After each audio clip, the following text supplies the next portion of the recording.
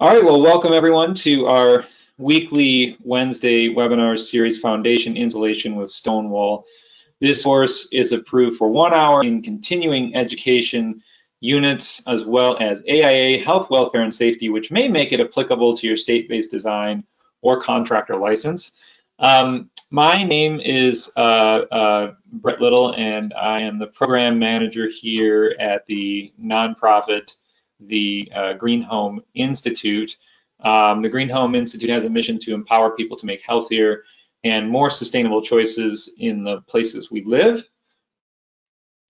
And some of the lessons we're going to be going over today is, how to use this type of insulation, stone wool, within the foundation and under the ground, which is kind of new. It's been around for a long time, but kind of a new idea that we don't see too often, that there are alternative strategies besides your traditional rigid foam insulation that can work, and how does it fit in with LEED? Before we get there, we do need to thank our top tier sponsor, Rheem, who makes ducted or ductless air source heat pump systems for water heating. So we can actually heat our water with the air, believe it or not. Super efficient compared to both standard electric or gas systems. Different settings on those, warranties up to 10 years, water leak detection, and can work with home automation systems. The new ProTerra, you can see how these systems work. At the top, they've got a vent, and it brings in warm air. Even cold air in the wintertime is warm. It has heat in it. Brings it in through a compressor, uses a refrigerant to absorb the heat. The compressor pumps the heat through a condenser. The heat is transferred to the water in the tank, and the condensate is routed away from the unit. These, again, can be ducted in certain applications like a garage or a basement, and they can be strung together for like multifamily or commercial settings where you need a lot of water heating. Again, you've got smart technology that works with your phone. I have one of these. I use it. It works great. I'm tracking my energy, operations, leak detection, changing the temperature, changing the setting. Are you going to be away? Time of use programs are coming. And the cool thing with this program, what you can do is you can set it. You can see you've got your peak usage there, your hot water heat, heating it up during the day before the peak electric loads. And then from 2 to 7 or wherever your grid is, you tell the system not to turn on. So you've got all that hot water, doesn't use any energy, keeps your energy bill down. And then the second the peak load is done and your rates go back down, the system will automatically start reheating your water throughout the rest of the night. The load shifting, you can check more out about that at nrdc.org, but these systems do that. I'll be testing it out on mine this summer. I also want to thank our second tier sponsor, Rock Wool, who's making stone wool insulation for all over the home, all aspects of the home from top to bottom, to help keep heat in and do it in a more sustainable way. So we're super thankful for their support. And so before we get into the session, again, how does these products fit into LEED certification? So first, we've got the minimum energy performance, right? So that's a given. We need to hit a certain energy efficiency standard through Energy Star Homes, Energy Star version 3 in our buildings. And that's derived by the HERS index rating. So that's that home energy rating, 100 being sort of a built to code, 0 being a net zero home.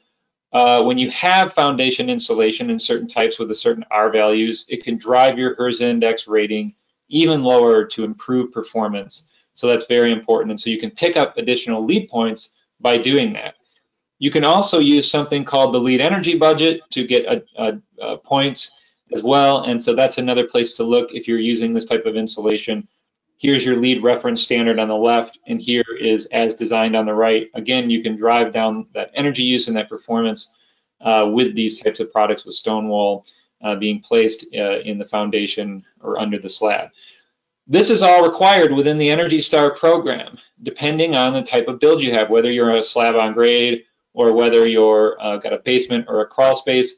Reference that Energy Star program, which is required for LEED, and it's going to tell you what you need to do based on your build type, and then what you need to do based on your climate zone. So those are all listed in the Energy Star checklist. You can check those out for free. We have them listed, and your energy rater should know more about that. Now, besides energy conservation, foundation insulation and foundations have a lot to do with durability. And so for durability management, you have to follow the Energy Star water management program. And so you can see class 1 vapor retarder not installed on the interior side of air permeable insulation on an exterior below grade wall has a direct correlation with the types of insulations we're going to be talking about today. So that's going to have an impact there in your water management system. And then also, what are the materials made out of? Environmentally preferable products get you points for having better performing insulation as far as post-consumer or pre-consumer recycled content. So these types of products, again, are going to meet these requirements by having these higher levels of post or pre-consumer that we're going to talk a little bit about more that can get you points and LEED. And then finally, LEED innovation really wants to drive transparency in all the products we put in our home. And so looking at their innovative credit here that you can use for homes and other applications. Option 1, there are many different aspects to this, so you got to go check it out. But option 1 looks at environmental product declarations. And having a certain amount of your products come from manufacturers with EPDs is very important to drive transparency. Where are these materials coming from? Where are they going? How are they operating in the building? What is their embodied energy or carbon footprint? These are very important questions, and so products like Stonewall, certain ones, might have these EPDs, and you can use them to gain more points and build transparency.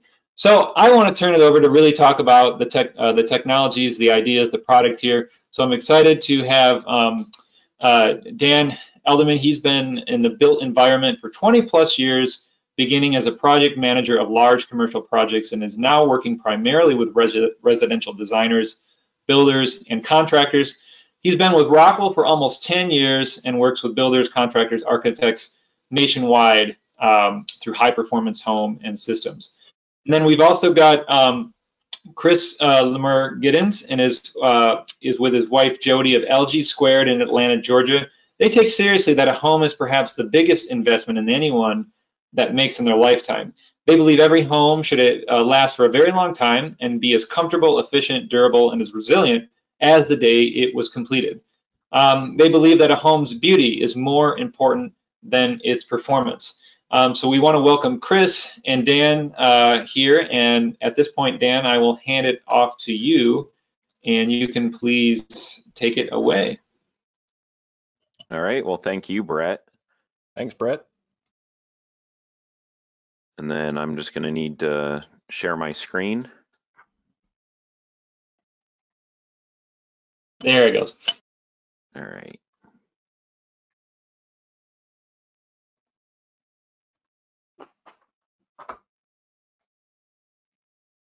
All right. So you should be able to see my screen at this point. Is that correct? I see it, Dan. Yes. Right. Thank you, Chris. So yeah, so welcome. So I guess Brett already kind of did all of our introductions for us. So I think we'll just go ahead and get started.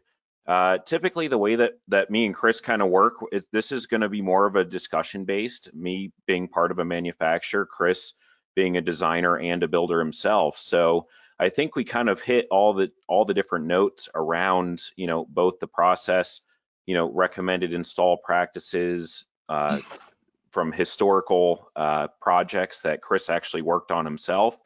And so I'm just going to go ahead and get started. So I'm with Rockwell Insulation, the global leader of stone insulation, dating back to about 1937. So this is actually our sustainability report, which is now available on our website. It's about a 50-page document, and it really just tells you, and again, what Chris was, or what Brett was saying about, transparency. That's one thing that we really pride ourselves in with Rockwell. So you could go on there, download the report, and you could look at all the things that we're kind of working on in terms of, embodied energy and all these other things. So we are a natural renewable resource. Basalt is the most abundant resource in the world.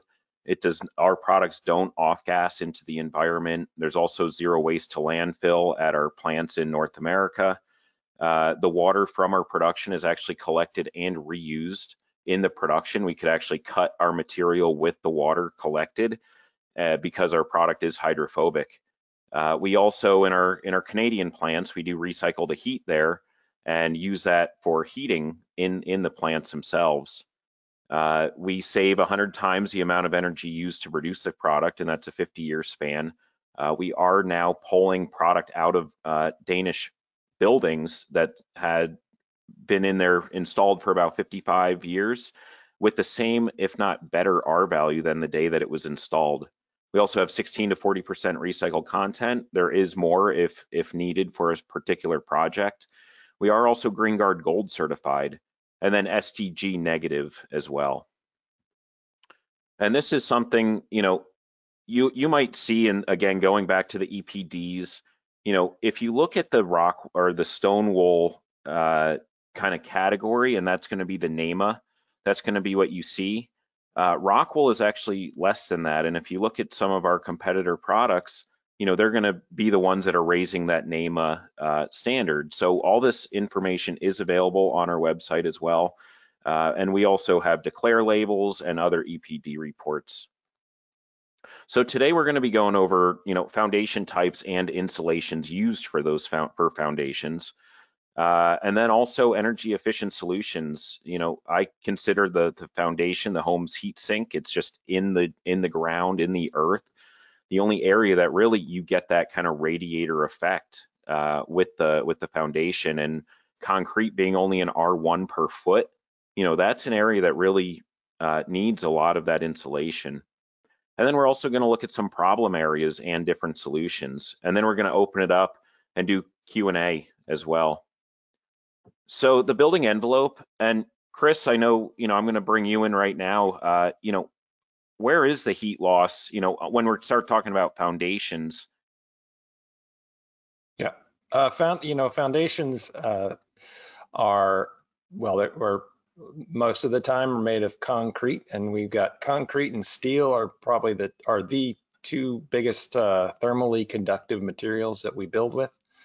So we're going to see a lot of heat loss in anything above grade, because below grade we get conditions, our temperatures below are, depending on where you are, they start around 60 degrees and start dropping from there. But so the deeper you go, the less heat loss you have with concrete and steel. But especially slabs on grade, that's probably one of the biggest culprits of heat loss in a home, next to windows and any other air leakage and things like that. So, this is where we have a huge opportunity to control our heat loss in a building, is through our foundation, and that transition between the foundation and the framing above, because those are two different materials, and that's where we have a joint. And so we have to control that with air sealing and thermal control layers and that. So yeah, this is a huge opportunity. Yeah, and I mean, so for both remodeling and also new construction, I find that, if you have an existing home, there are ways to insulate properly. And this is a very extreme way. This was actually, I believe this was Alan Benoit up in Vermont with Sustainable Design, but they were doing a new foundation on that project there. Mm-hmm. So there's different foundation types, and Chris alluded to the slab on grade foundation, which I know he likes the most, especially since he personally does not like going into crawl spaces, nor do I, nor do many people. And man-eating spiders, Dan.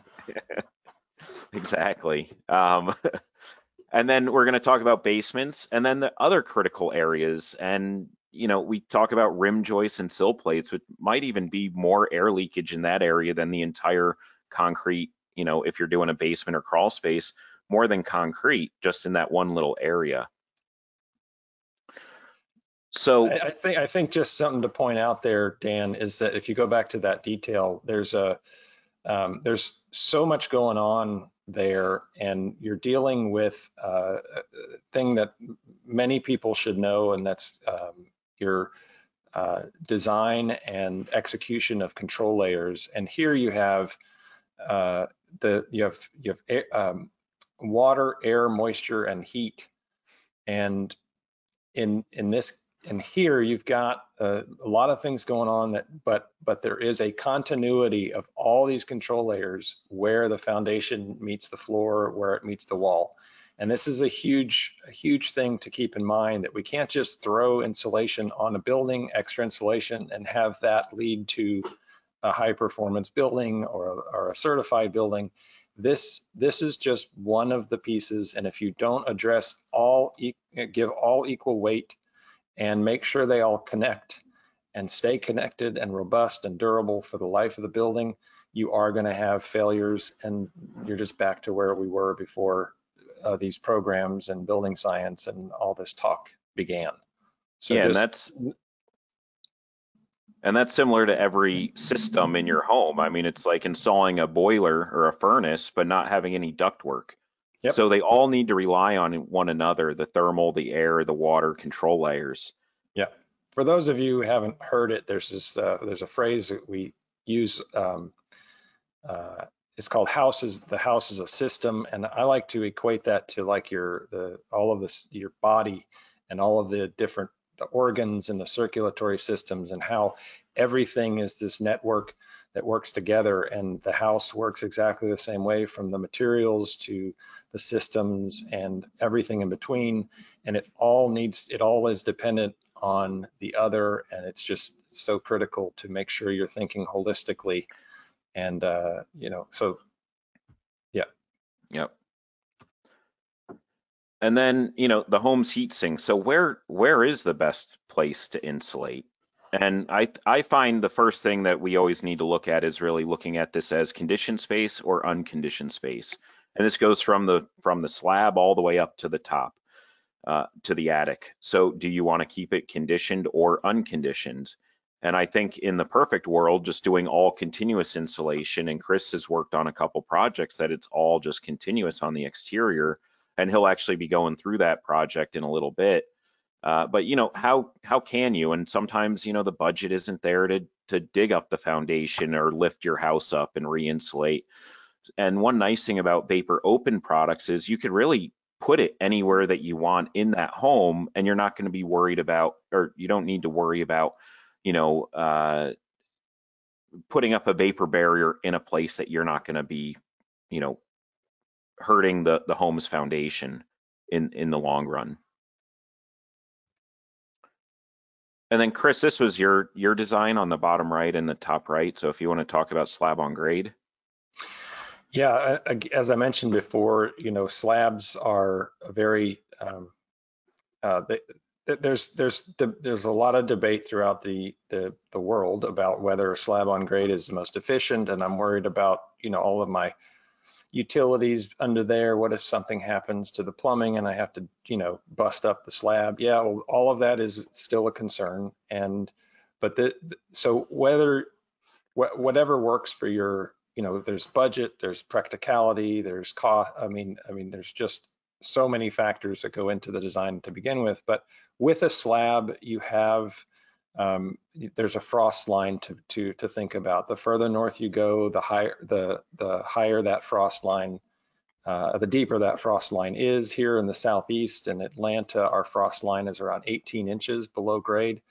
And so it's the upper 18 inches here that we're most concerned with, but because it's still cold below that 18 inches, we still think about it in terms of just including the entire structure of the house within our control layers. So our thermal control layer, if we can, if the budget allows it, we continue that control layer under the entire slab.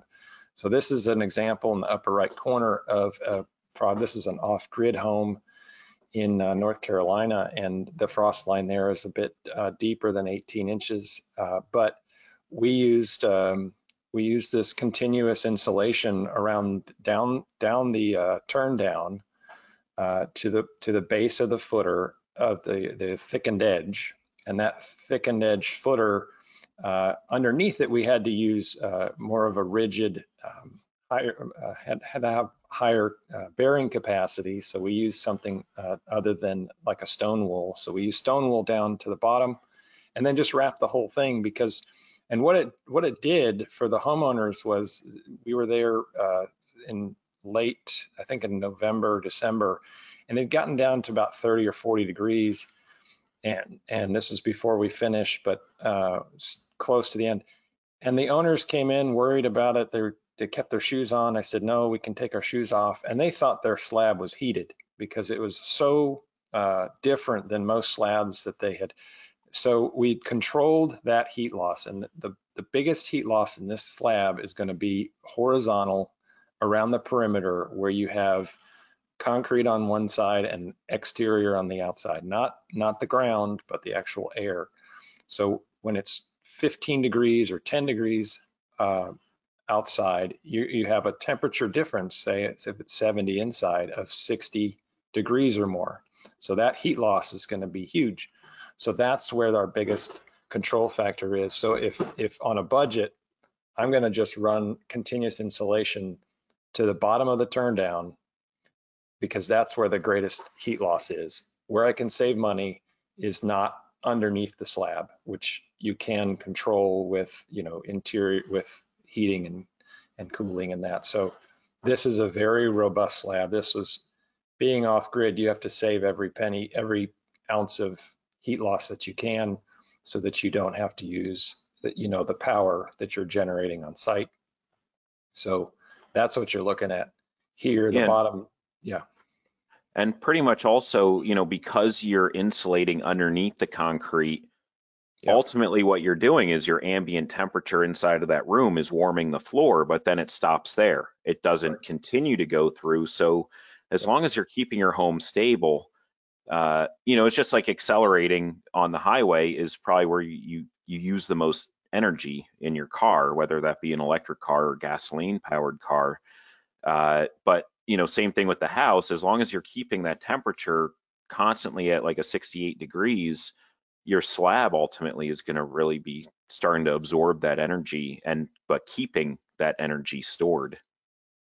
And because Chris, there was a question. What specific insulation did you use under the turn down? Seems like the bearing capacity would need to be incredibly high, as essentially the entire building is resting on it. That was the question.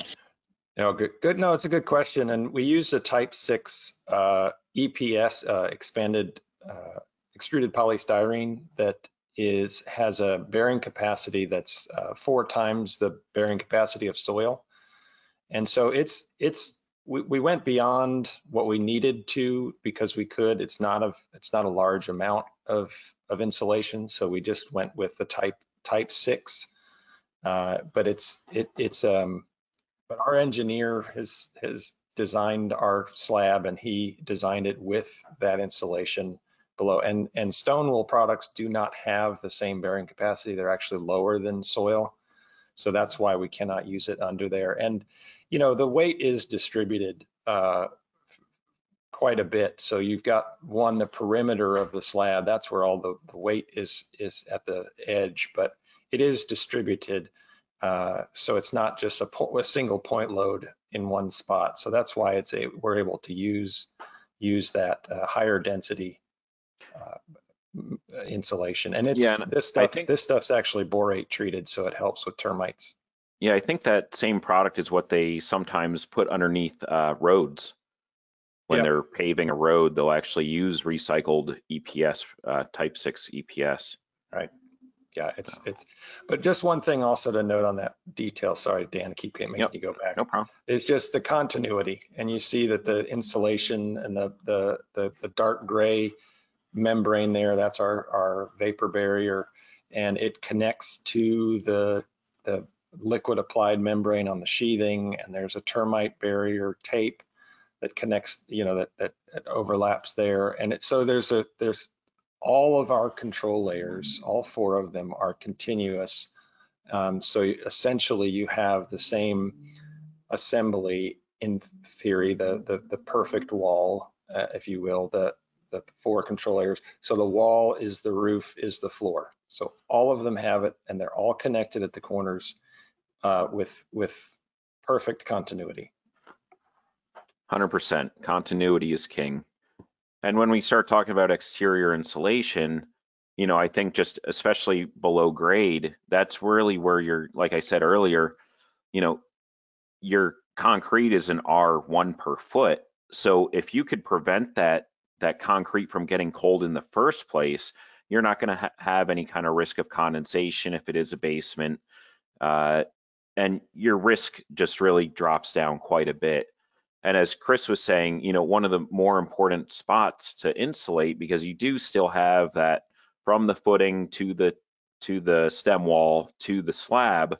If you simply just cut a small piece of the stone wool insulation and place it right where that red box is, that's also breaking your thermal bridge from the exterior to the interior. And effectively, this design also is going to be thermal bridge free. The other advantage to this, Dan, is that the expansion and contraction that's natural, not because of temperature, but because of drying out, of concrete, is that this allows, and the thermal expansion as well, but this allows the slab to move. And I've had every house we've done this on, they've experienced fewer cracks in their slab than one that's poured right up to the slab, to the basement wall. So it serves obviously more than one purpose. And it's more temperature stable too, so it's not going through that expansion contraction nearly as much as a traditional slab. Yeah. And then, but also at the same time, you're remodeling, you want to, insulate on the inside using vapor open products. I think also, stone wool is hydrophobic, so it's not going to wick water. It's molded, mildew resistant. And there's many different ways to still have your continuous barrier on the interior and then go to the exterior like you see. And again, there's a lot of focus on that transition there for air sealing and keeping the thermal layers all continuous. But then let's dive a little deeper into different foundation insulation products that are out on the market. And we talked a little about the EPS, that's going to be an R3.8 per inch. There's no off-gassing because there are no blowing agents in EPS. Detailed cutting may be pretty difficult. It could be messy. Typically, it's like a snowstorm when you're cutting it, especially on on a table saw. And the perm rating, that's something else to always look at when you're looking at insulation products, is what the permeability rating is.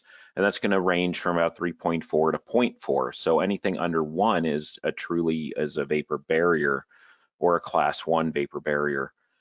Then when we look at XPS, you have R5 per inch. It's going to off-gas about 10%. Reduction in R value in anywhere from 2 to 20 years. This is on, I think, every single board of their insulation. It says that. There is no bounce back, so if you do over compress a fastener or something, it's going to crack. It's lightweight. That's something that I think I used to, when I was doing these commercial projects, I remember pushing a whole pallet of it myself. And that was just 10 years of playing soccer, really. The perm rating is 0.9 to 0.1, and that's really, once you get over an inch, it's going to be a vapor barrier. And especially when you start looking at northern climates, and again, talking more wall systems, you put that outside, you don't put enough insulation on the outside, and now your vapor drive is moving out, and it's essentially a vapor barrier on the wrong side of the wall system. And then you have polyiso, which that's the one with a lot of them have foil facers or paper facers. That's 5.5 to 6 per inch. Off gas is up to 20% reduction of R value. And it's very sensitive to ultraviolet light as well. And perm rating for that is about 2 to 0.1.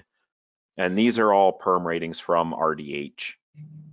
Dan, I have just two things to say about that. One, that the polyiso reduction happens as the temperatures drop, which is sort of, opposite of what you want to have happen. So when it gets, as your temperature dips, your R value decreases. So that's, but and in fact, I think stone wool is sort of the opposite in some cases. That it actually increases. It doesn't increase as much as that decreases, but it just still has that. The other thing is that the perm rating, it's okay to have a vapor barrier in your assembly if it's correct, if it is okay. You have to know that ahead of time. And we might be going into this a little bit later about the hygrothermic analysis and blah, blah, blah. I'll let you talk about that. But it's a it's okay if the hygrothermics are okay, you can have it. It's just to make that point that you know, stressing that, hey, you got to be careful. You do. You don't want to put it in there and trap moisture, and that's the big deal. Mm-hmm. Yeah, you need to design for it properly. Yep. And the other thing with remodels, a lot of times you don't know that entire system. So, you know, you want to make sure that the system is right for the entire thing. Correct. So when we talk about stone wool, and this is the 8-pound density board, and actually for mostly the only difference is going to be the R value per inch. The 8-pound density board is going to be a 4.2 per inch, whereas the 11-pound board is still a 4 per inch for that. So first and foremost, termite resistant. I mean, the product, it's made out of rock, so termites do not like ingesting it. We did do full testing out in Hawaii with 400 Firmicin termites, and they found it. They don't want to mess with the stuff. It's also quick draining, and it just, you know, especially in a horizontal, like up against a foundation, water is probably going to get into it, but it's going to drain right out very quickly. Zero off-gassing, no blowing agents used. It's also dimensionally stable and vapor open. It's very easy to cut, and I have a video of somebody actually scribing an old stone foundation and fitting it right in there very nicely. That was Travis Brungart of Catalyst Construction. It's so easy to cut, Dan, that I mistook it for bread, and I tried to eat that for lunch. Big mistake. Big mistake. Oh yeah, my belly was complaining for weeks. Go. And then lower embodied carbon than foam. So again, you could compare our EPD with the foam manufacturers.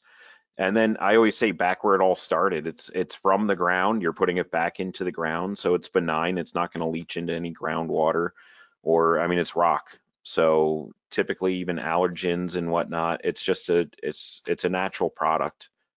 Dan, we use that, and I know we talk about it. We stick it in the ground a lot, and we get a lot of questions about whether it's good to expose it to moisture. But if you have proper drainage of your site, you're not going to have moisture building up inside, unless you have water table issues, and that's a whole nother design thing to know about. Right. But it's something we do constantly, and and it works.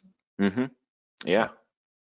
And then we are ICCEUS certified applications. So you could see we do insulated sheathing, perimeter foundation, concrete slab, residential cathedral ceilings, even low sloped roof systems, and also flat roof systems. We have some products for that as well. And then Chris, as a designer and builder, you know, why do you design and build with stone wool?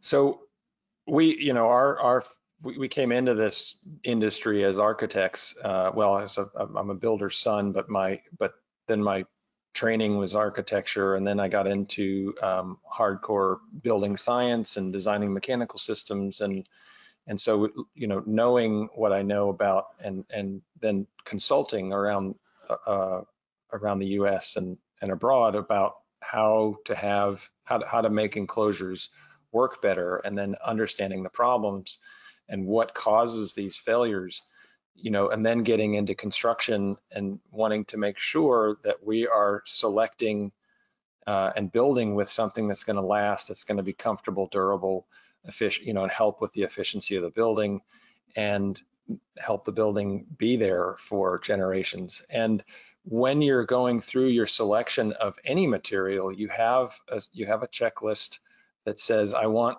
this product material to do all of these things. And when you think of insulation, you know, insulation came back in the early 1900s, and then they generated the vapor barrier, and then we had these issues of, you know, trapping moisture. Well, moisture is an issue. We have air movement. We have obviously thermal bridging.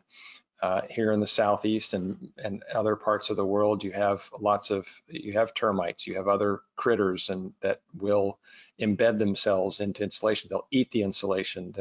And then when you're installing it, especially on the exterior, you have exposure until you put the cladding on, or you have open joint cladding so the insulation continues to be exposed. Again, durability, something that's going to last a really long time. Well, what's been around forever? How about rocks? And so, and then just being able to put this in, because I found through all of it that we did our own little tiny house a few years ago, and we were responsible for installing our bat insulation. And not only, I mean, we used stone wool, and there weren't issues of comfort, you know, like, oh, it was itchy. I didn't get any of that, but it was more of trying to get it perfect, because I'm really anal about that, and we should be. We need to make sure we're installing it per recommendation and per manufacturer's instructions, and to make it effective. Otherwise, might as well not put it in. So when I was doing this myself and putting those expectations on me, I said, it is so much easier to just stack these boards 2 foot by 4 foot or 4 foot by 8 foot on the outside, and bonus, it's the best place for insulation. It protects the structure forever, expansion and contraction. So all of these things combined with thinking about, and then building a house, this off-grid project up in the mountains of North Carolina, where they're prone to forest fires. So what is it? You know, that whole assembly was made with metal, steel framing, gypsum sheathing, and stone insulation, and then metal cladding. So there was no wood in that structure, because the owner really wanted this thing to not burn to the ground or even be compromised.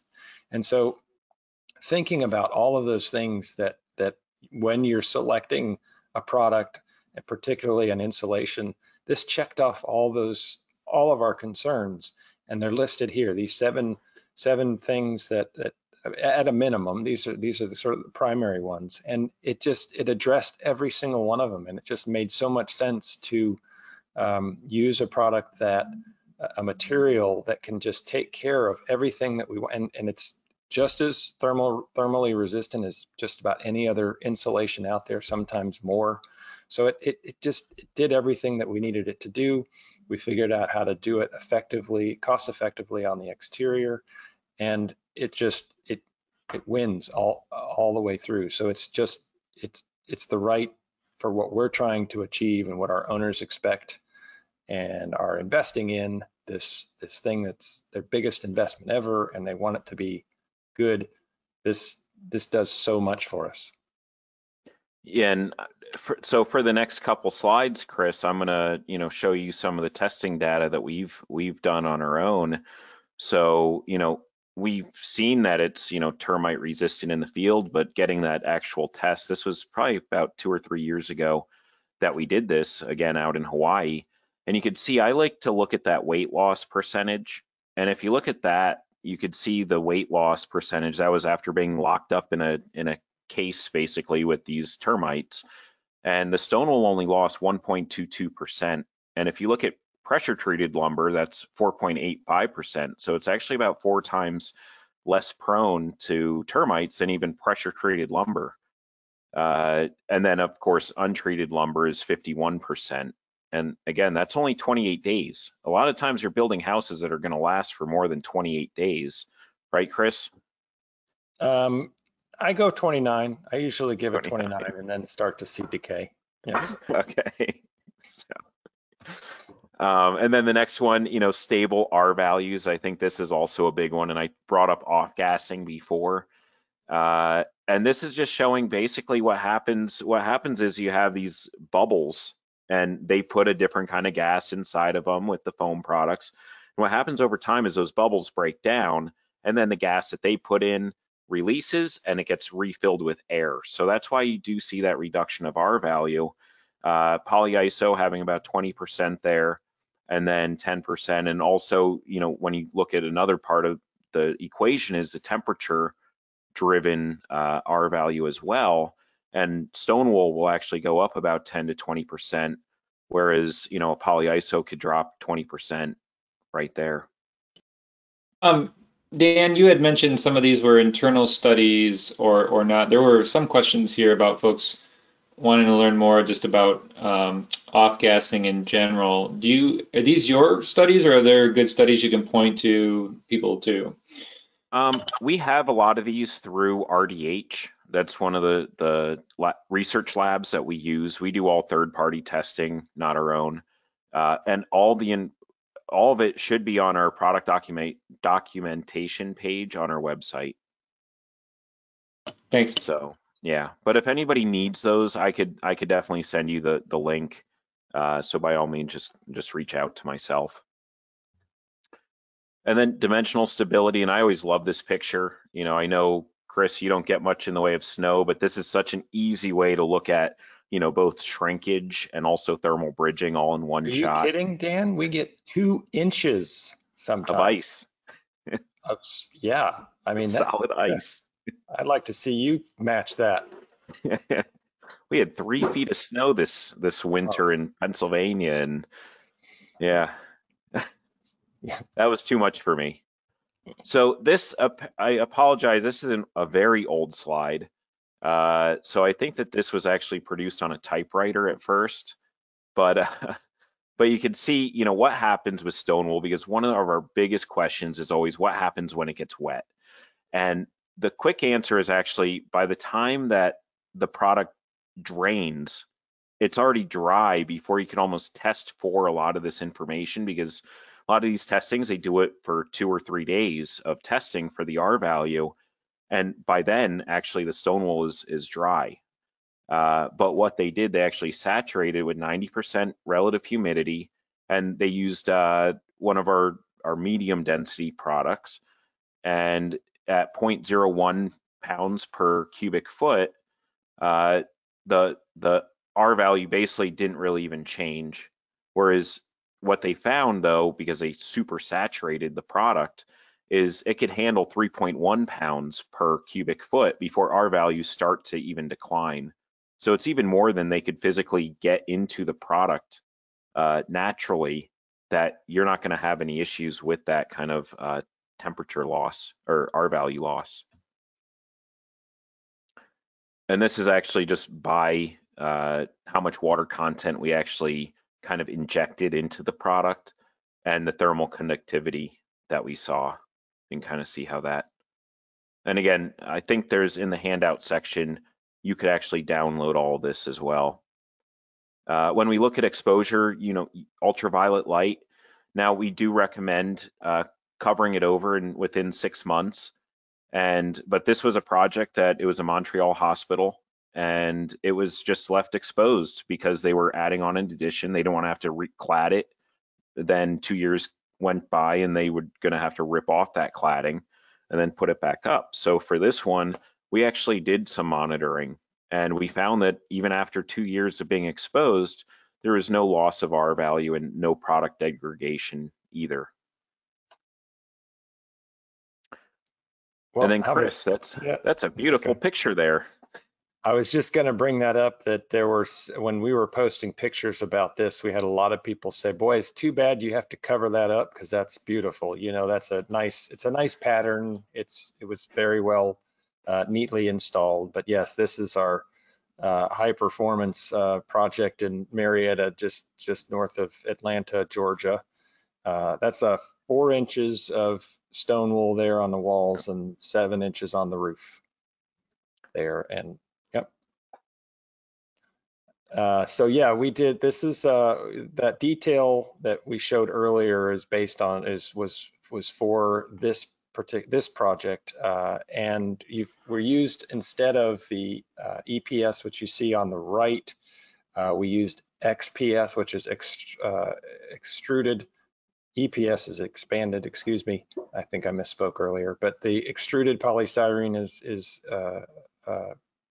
on the left there, and it's yeah. So anyway, that's the same. It's type 6, and we only, as you can see there, we only took the insulation 2 feet in past the turn down, and that's because of budget. And because we're in Georgia and we have our soils are 55 to 60 degrees, and our frost line is around 18 inches, that is adequate. That's way more than most do. we did have to do some education to our building inspector because he thought we were breaking the code. But yeah, so this is same kind of detail, just a big turn down at the edge, and we do have to do the form work like that, you know, kind of to create that solid straight edge for our insulation, because the insulation itself doesn't work as the form work. So this is all getting the prep. We pack that gravel really well before we set down our insulation, our type X or type 6, and then we sort of put these little purlins in there to help stabilize, and then we'll fill up the well there to the left. We'll fill that up with gravel and then lay our insulation on top of that. And you see it's in 2 layers, and this is a higher density. You can easily use the lower density products like of stone wool under the slab, because you're not, again, like I said earlier, we're not doing a point load on this stuff, so it's distributed, and our slabs are fully reinforced with number 4 rebar at least 16 inches on center. And so we're, you know, the slab does a lot of the work and it distributes that. So here's what it looks like. The upper 2 pictures in the upper left there are of the Marietta project, where we stopped the insulation 2 feet in. And then the bottom left and the one on the right is from the off-grid project, where we took that 4 inches all the way across under the slab. So how much insulation would you say is enough for below a slab? I know at our last webinar that we had, you brought up about the fact that even putting an inch is better than none at all. Correct. Yeah, when you're dealing with a slab, any heat loss control that you have, a reduction that you can get is going to help, because there's so much happens right there at that edge, and so much heat loss. We lived in a condo that had it was a post tension slab, and they had balconies just, with no thermal break there, and it was always just an icicle, around that right next to the balcony there. And so anything you can do, 1 inch would just, and if that's all you do on the outside of the building, just to protect you from that heat loss, do it. It's not a big add. Well, and I think the way you explained it last time was even talking about a koozie. Yeah, exactly. Because here in the South, we're known for our sweating glasses. And if you, and then the reason that's happening is you've got that heat loss, and when the temperature on the surface of that glass reaches dew point, that's the condensation. And when you put that koozie on there, you're slowing that down. And that's a very thin layer that koozie is.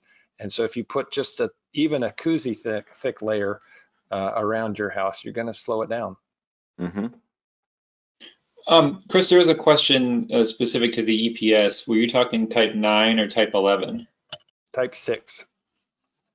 Type 6 is all you need. I mean, type 6 is actually way beyond what you need. I believe type 4 is, trying to think of the pressures. You could go even below type 4 and still meet the same bearing capacity of soil. So type 6 was a belt and suspenders because we could, the budget was there. And you're not talking about a huge increase in cost. So go for it. It's there just in, again, belt and suspenders. Yeah, I think there was a little confusion on the actual slide. It said 11, I want to say, had an XI. Oh, that's 2, isn't it? Yeah. Oh, I see. Yep. Type 6, yeah, should be VI. Yeah, my bad.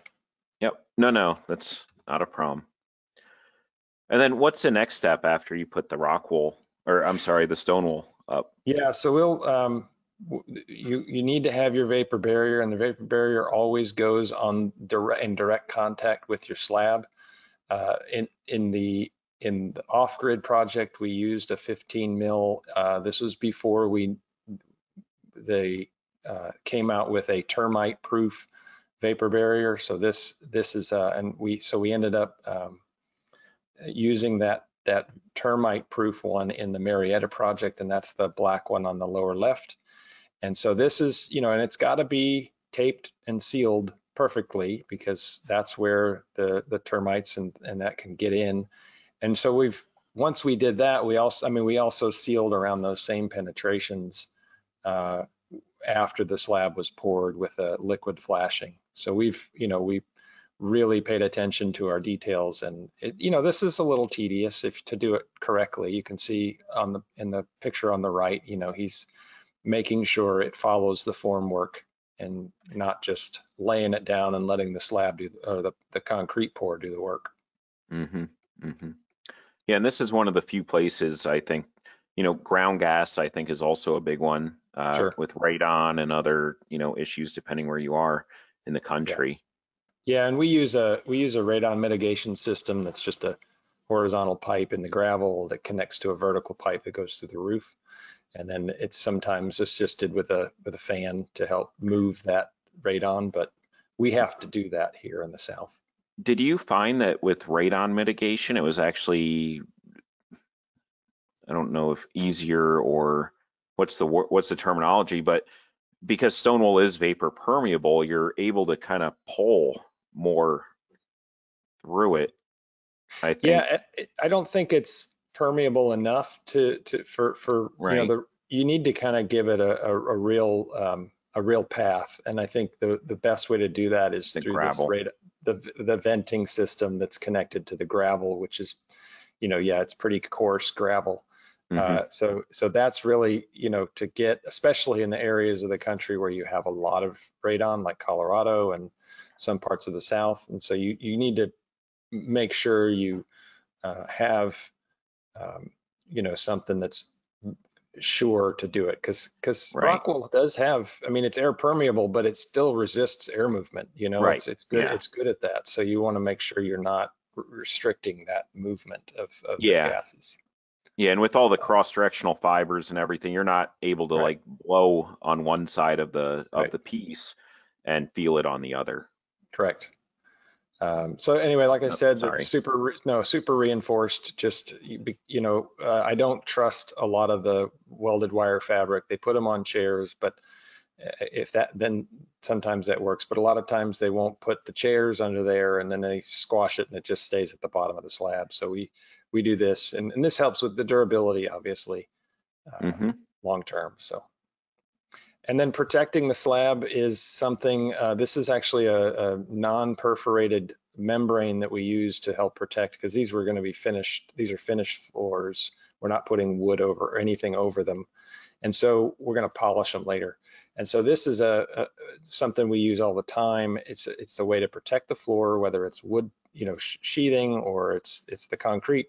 But it also, being non-perforated, it holds the moisture in the slab a lot longer and helps the slab cure longer. So this is an extra benefit of that. So, and that's what structural engineers love it when we use this, because it helps us really get a durable slab. Yeah.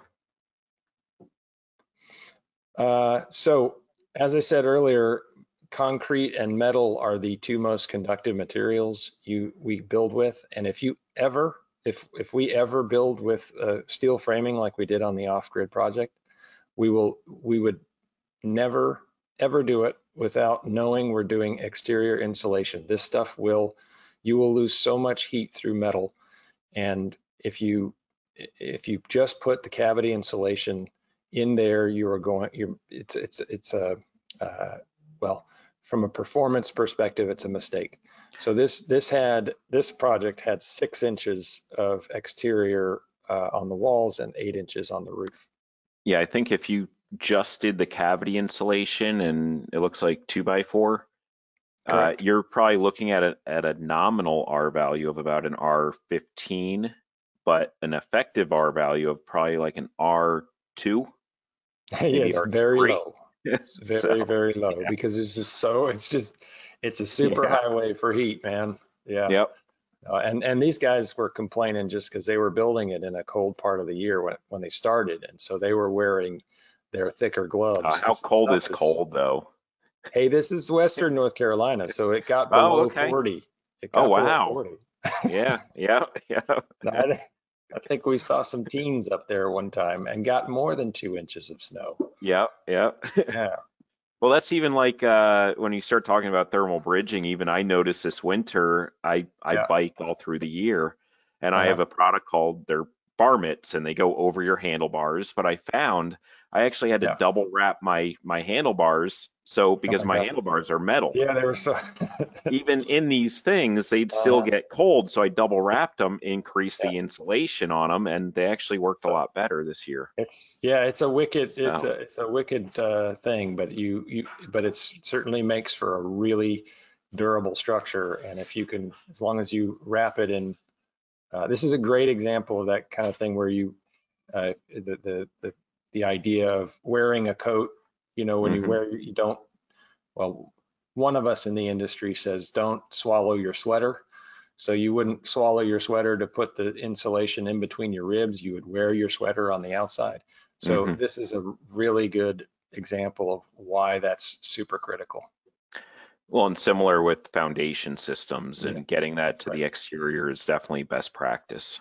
Yeah, correct. And then when we look at, air leakage prone areas, you look at the sill plate and you look at that kind of area. And here's some tips. This was actually from Stephen Basic. Uh, Using acoustical sealant on the sill gasket material just to kind of increase their, you know, you could just tape the exterior like this, and that's also going to stop that air leakage point.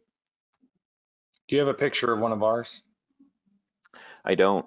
Well, we use a rubber an EPDM gasket underneath the bottom sill.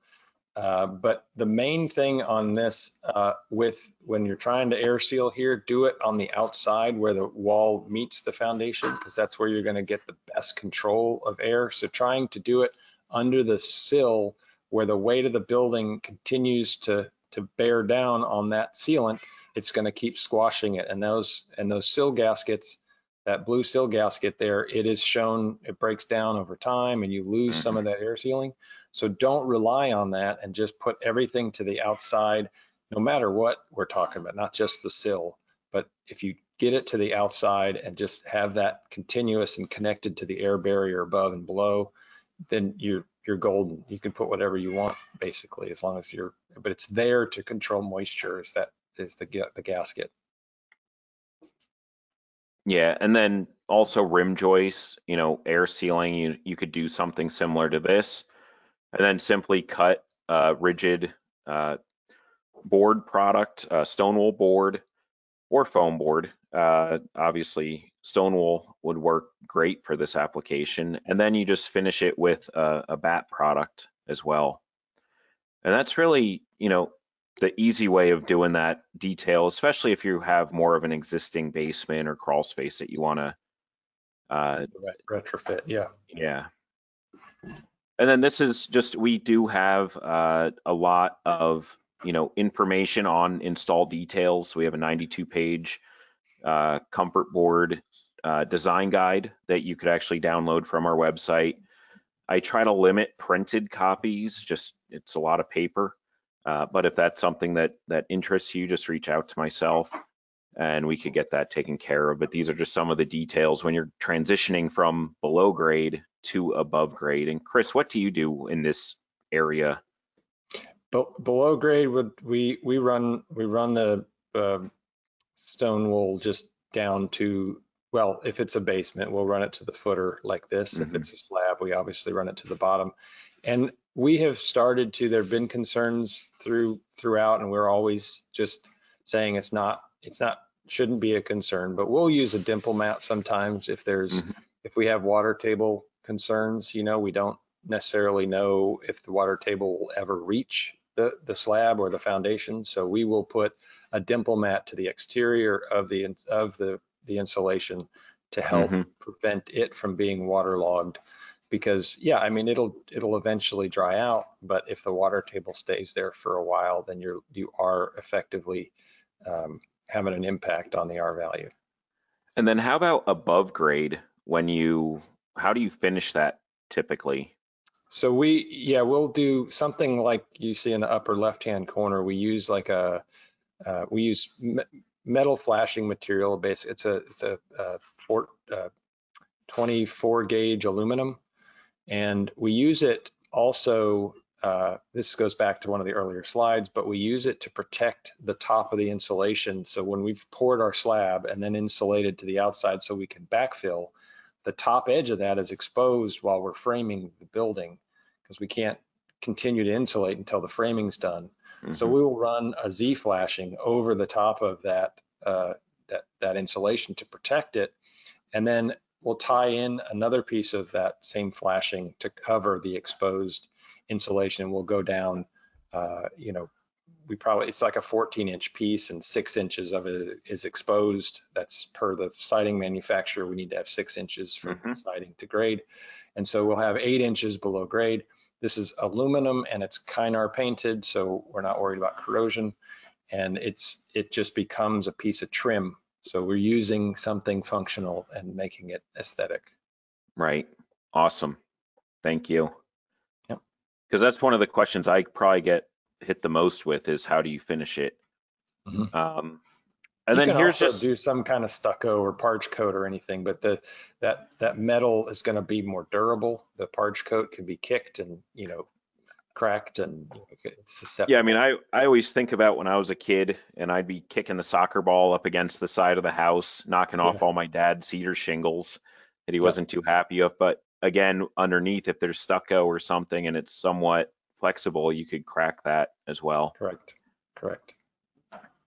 So then, some of the links, tools, and support that you have through Rockwool. We do have a lot of cladding attachment system videos and guides.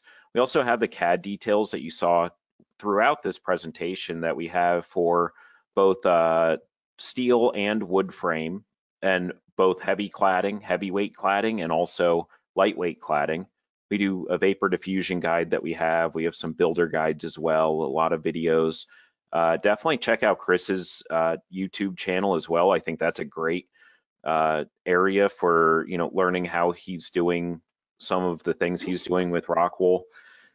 We also have a LEED V4 solutions guide, so that's also very interactive. We do have a couple LEED Platinum homes that have been built, so I think that's also it's again, it's insulating and being airtight for that LEED.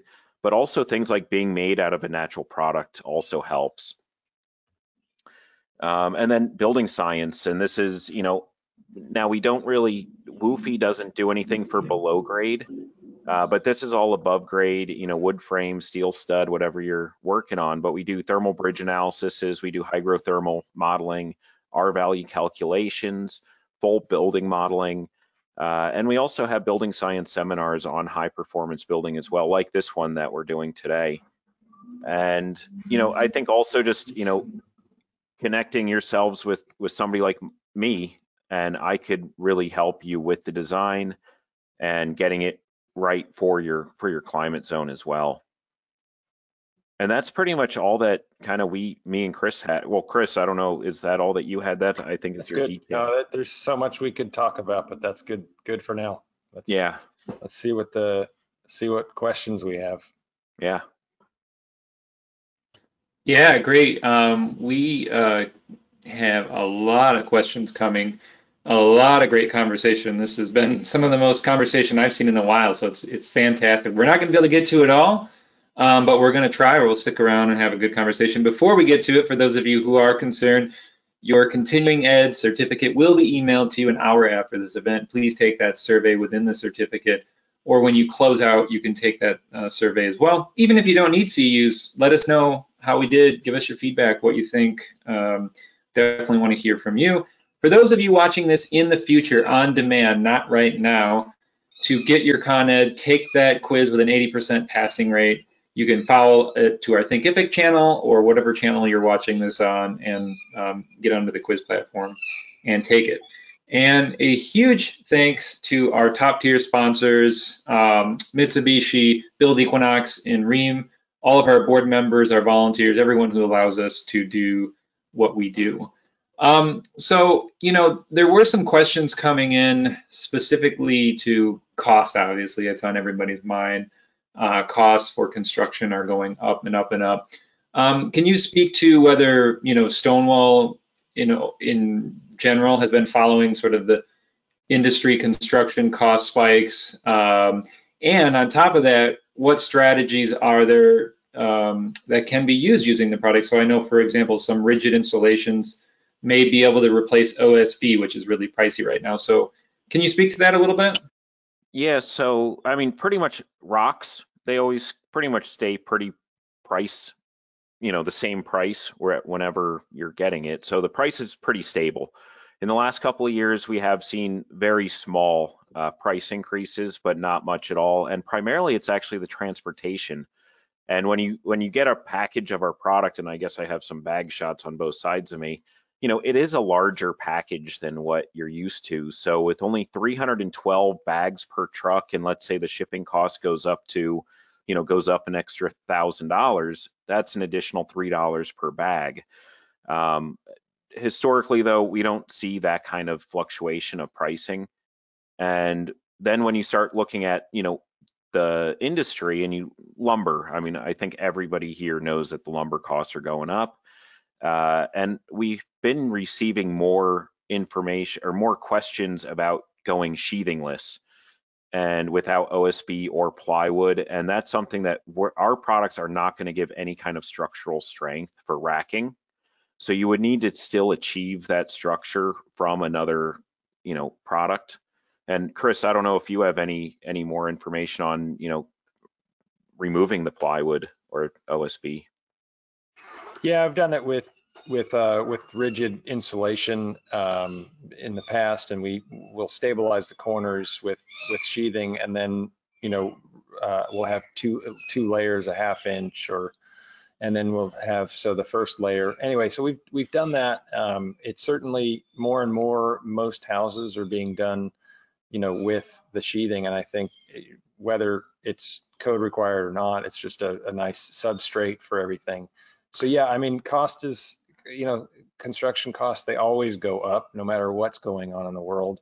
And, we're trying to get right now, figure it out on our side of it as the architect, the builder, and the consultant, is to try to be able to suggest when we recommend these things. We're the ones saying, yeah, we recommend you spend more money, but we're also saying we're recommending you put more value into this, because it does have a long-term value and an immediate value. So those are, I mean, it's just a discussion about what's valuable, and you have to.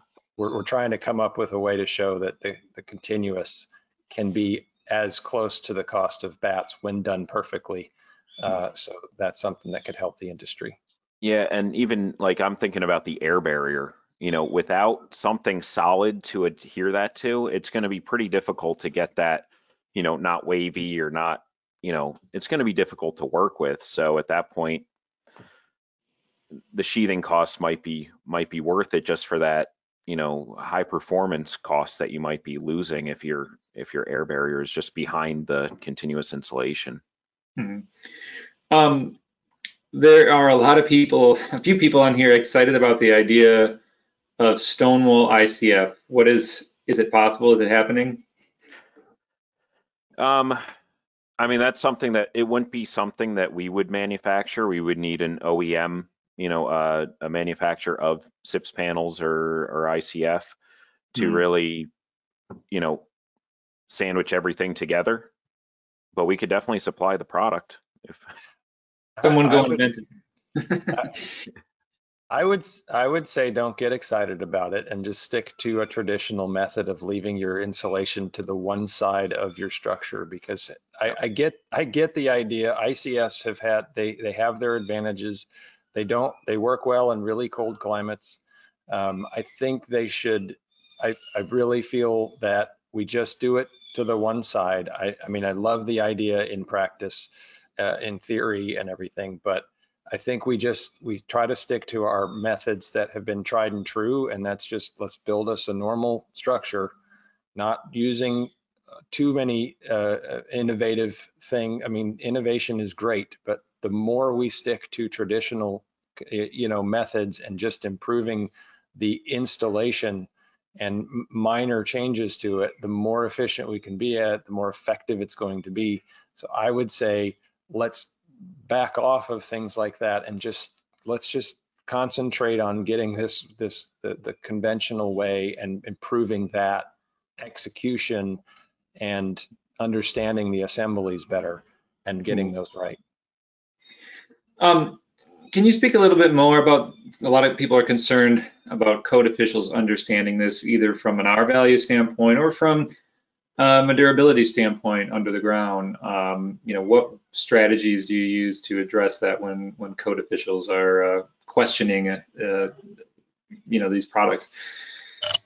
So, I mean, on a manufacturing side, we do work with local code officials. If somebody is building or, specifying a product, by all means, reach out to myself again, or, Rockwell in general, and we'll work with the code officials. But Chris, I don't know, how is your code officials handling everything?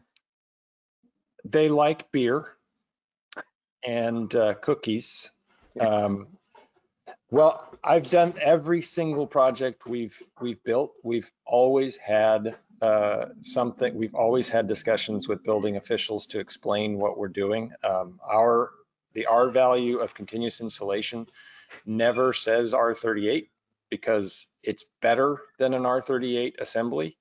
So when we show them R26 of continuous insulation on a roof or something, or 27.8 or whatever it is, they say, well, you got to add 10 more insulation to that. I said, well, no, I don't, because if you look at this calculation I'm doing, because I use different modeling software, and I can show them that the effective true R value of the assembly is better than that of an R38 filled in the cavity. So we have, and the same with the slab on grade in Marietta.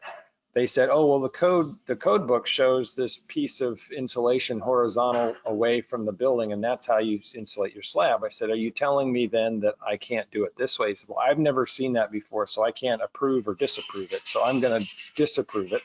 I'm going to, fail it for now. And so it took a couple of phone calls and getting the chief building official out to the job site. And within 10 seconds, he said, you're fine. And he walked away and said, just approve this whole thing. So it's education. And if you don't know it yourself, then get people involved. Dan can help. I can help. There are people out there who can help you get to that stage where you're showing the effective R value, that it works, not only works, but it works better than the code that they're pushing on. But they're just trying to cover themselves. They don't necessarily disagree with you or think that you're full of it, though I am most of the time. But they don't necessarily think that. They just cannot back it up themselves. So when it comes to court, and that's their job, they're doing their job. So when it comes to court, they're going to say, I don't know, because I don't know what it is. I don't have any way to prove that it's right or wrong. I can only prove that the code says this much. So just let people like us work with you, work with them. Well, and that's where even knowing the code, I think, is different than understanding the code and knowing, the effective R value versus nominal R value. I think it's a great conversation. And education, like what Green Home Institute offers with these, I think helps. And I guess send building officials to the website. Yeah, we have a few on here today. So Cool. they good. So appreciate the conversation. And there was some questions about, water tables, water coming up, R value loss when these products get wet. Can you address that? Yeah, I mean, as you saw from the one slide, and again, you could download that and you could see like how much water it actually absorbs, but being that it's hydrophobic, it's going to repel moisture as soon as it kind of retains it. And so it really doesn't really absorb the moisture. But again, if it does get wet, it's 3.1 pounds per cubic foot of water that needs to be in the product for it to actually reduce in any kind of R value. Mine is simple, that if there is any concern of water table and you just want to be sure, is just get a dimple mat in there, just get a drainage plane outboard of the insulation. We've done it without the dimple mat for years and have had no water table issues. That doesn't mean that in the future the water table doesn't rise up to the surface and create problems, but so if you want to be sure about it, which we're starting to get to that point, just so that let the owners rest easy, is go ahead, just put a dimple mat there and get it installed correctly, of course. But get it in there, and those dimple mats are very effective at controlling water. But aside from water table, just make sure your site 100% slopes away from your building, and 5% is great, is minimum 5% is ideal, but just get it away from the building, and that'll resolve almost all of your water in your basement, your slab, anything, just drainage. Yeah, good advice there. When it comes to high performance homes, everybody's starting to look now towards passive house, whether it be international or US. We're not going to necessarily get into that, but they both certify products. Do you see Stonewall getting certified to passive house standard? What are some of the barriers, or how do you see Stonewall being incorporated into passive house? So we've been part of many certified passive houses out there. I figured that it was more of a standard than a product specific kind of certification. Yeah, they actually do certify products. To my knowledge, they don't require that you use those certified products. It just, then they can say, oh yeah, it's certified, so you don't have to go through additional hoops. I'm not really actually sure how it works either. So okay, all right. It's more like a prescription, part of the prescriptive path. Like if you use these products, you're more, it fits into it. There's no thought there. Because I've run into this before. If you I've designed custom fresh air ventilation systems, and it's not quote certified as a system, and so they have to evaluate it and then review it, and it got and so I think that's the idea, is that, okay, well, here's an offering of stuff that we've reviewed, we like it, put it in your product, we won't have to look at it again. So it just helps the builders select products without having to think, oh, how do I meet that goal, or how do So I think I don't see anything that would keep this product, any of these Stonewall products, from reaching that, especially the way that Rockwool does it, with their efforts in the factories and sourcing and location. Yeah, and we could definitely look down that path as well. Yeah, you should look into it. So there was that person. Well, I guess it's still a good question. What was the reasoning for liking XPS under the footing as opposed to EPS? There wasn't. They both are effective. So XPS has been known to be a place, something that termites will chew into, and it's not. The EPS that we used, it was borate treated, and so generally I'll go with the EPS, and I think in now, because cost is a thing, and we can't always build that high performance slab as much as we want to, I'm tending away from that EPS or XPS, so I don't have to even contend with the termites at all. We treated the XPS with a borate spray. It's called Timbor, so I'm tending away from that because it's already about 30 inches below grade, or 24 inches below grade. So we're below the frost line, and most of the heat loss is horizontal anyway. And so I think we're safe in terms of thermal resistance. So, but there's not really, they're both equally, the bearing capacity is the same. So I just think it's whether you're comfortable with EPS or XPS below grade, and in our case, we were comfortable with either one. So it's that would be, and it's on top of gravel and so no real magic there. Okay.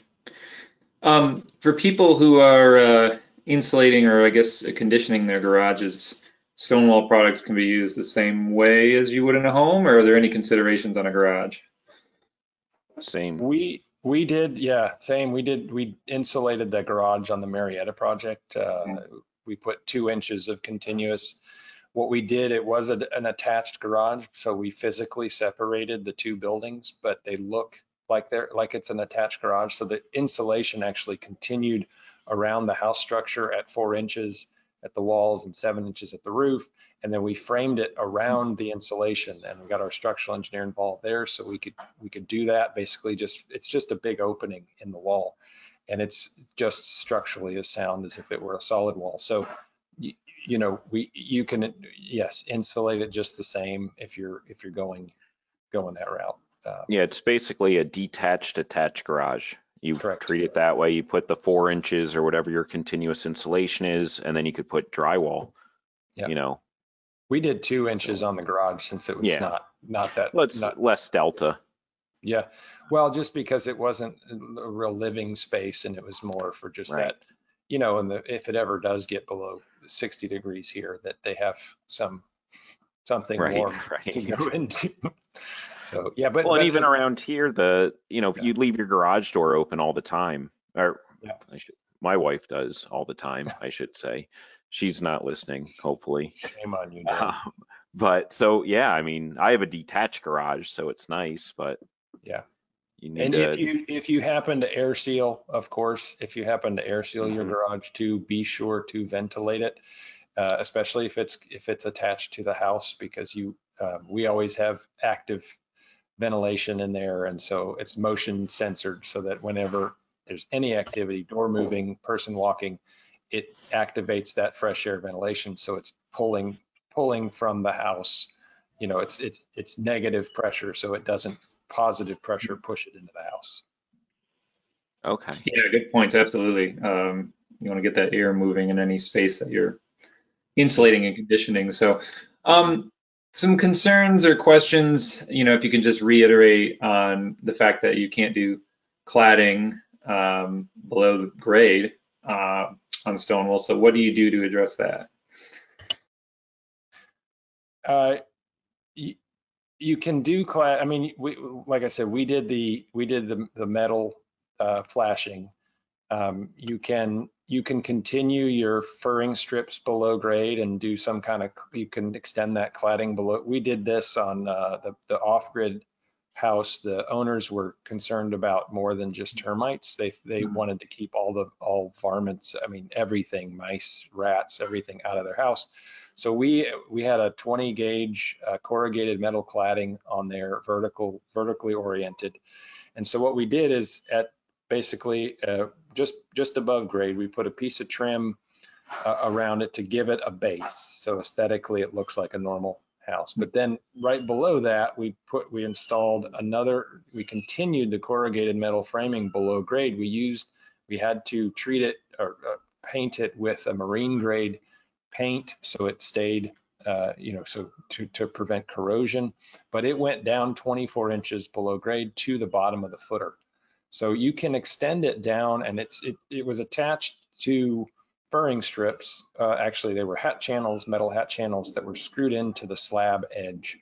And so you can do that. You just have to prepare the material, and you just have to, really think through that detail and make sure that everything is protected. But it's definitely possible. If you don't do it and leave your cladding above grade, then just covering the exposed part, 6 inches below. So in case dirt moves over time, so if you only go like 1 inch below, you're going to end up probably exposing that. So we went down 8 inches below grade with our piece of trim.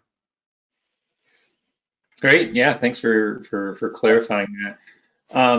If you're talking about insulating in the walls, like you would do fiberglass potentially, somebody here is just chiming in saying that at least in their experience, they had some concern with their insulator trying to fit it compared to fiberglass.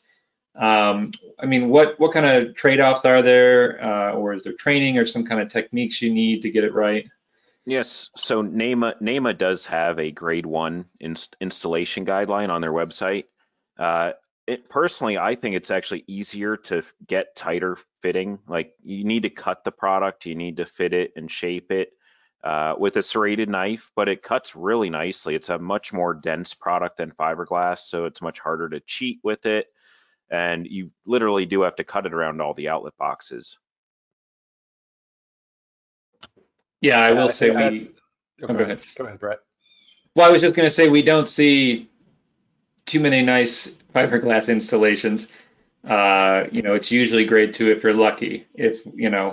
So I think anything's better at this point, just because it's just statistically speaking, they're really never done right. So that's just from what we see. But yeah, that's the thing I'm getting to with, you got to get bats perfectly. It takes time and effort. And yes, I think, my experience with installing it in our tiny house is that we had the stone wool was more forgiving because it was more rigid. So but you still needed to cut it to fit correctly, and you had to have some friction. It had to be friction fit to some degree in order to stay in place. Otherwise, there would be sag or movement in the cavity. So there has to be some small compression, but they've designed that into it. And all of their R values, all of their calculations and testing is based on that compression. So you're still getting what you're paying for. But if you go too far, there is a limit, and that data is published. If you go too far with the compression and everything, you will start to diminish your R value. Yeah, and that same thing holds true when you start talking about sound. Is any little air gap, just like thermal. If you have a little air gap, all the sound's going to go through there, just like thermal. Yep. So. Well, Dan, Chris, we are at our time. But if people want to reach out to you, contact you, learn more, where can they do that at? So you could reach me at Dan.Edelman@rockwell.com, and we could just start the conversation that way. And then Chris, CHRIS at LG Squared Inc. So LGSQUAREDINC.com. And we do have some social media channels and of course our YouTube channel that is talking about all things high performance and architecture and construction and all that. So that's at LG Squared on YouTube, and then same LG Squared Inc. on Instagram, Facebook, and all that. Yeah. Yep. Great. Well, I again really appreciate you all coming out. I appreciate your time discussing this. I learned a lot, and we're going to head out now. But have a great rest of your week, everyone. Thank you, and we'll see you next week. So take care. All right. Thanks so Brett. much, Brett. Be sure to check out all of our courses available online that you can watch anytime and anywhere to pick up your CEUs. Before you go, make sure to subscribe to us on YouTube to get weekly updates and stay up to date on green building science courses, webinars, and home tours. Thanks again.